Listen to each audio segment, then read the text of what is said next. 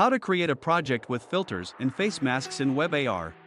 Click on the Create New Project button. Let's use masks and face filters. Click on the Create button. Let's start with a flat image.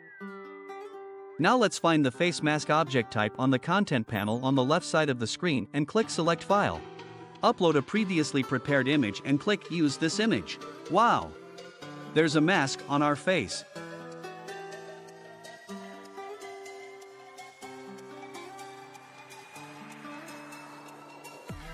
Now let's try with a 3D model.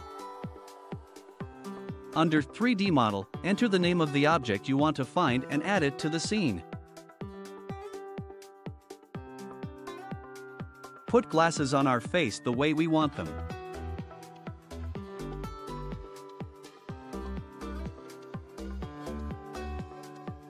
Let's add occlusion. Looks great. Watch more how-to on our channel.